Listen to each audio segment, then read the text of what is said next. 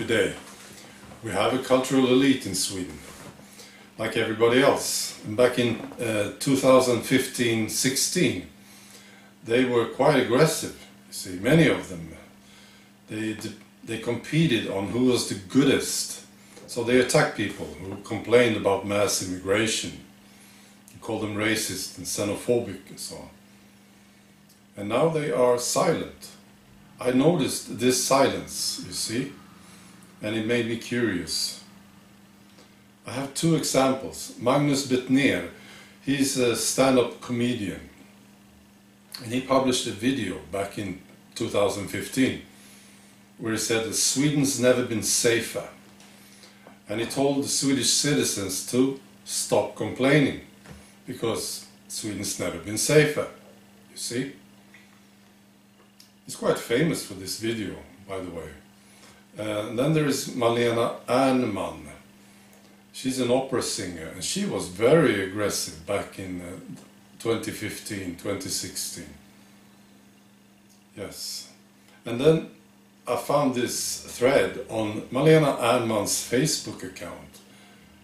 This is from 2015, where she publishes this idea about Sweden never being safer.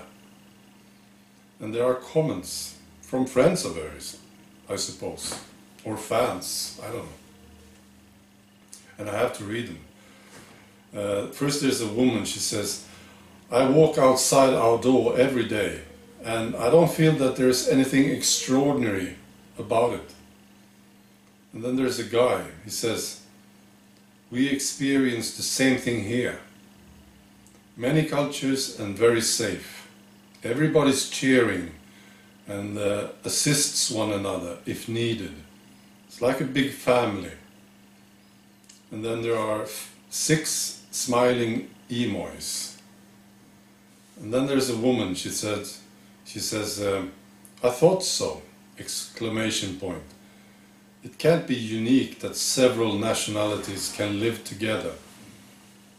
So, yeah. So here it is, and I think the reason why this elite is now silent is this. You know, this is a statistic of physical assault in Sweden. It goes from 1950 up to 2009, and this is the statistic.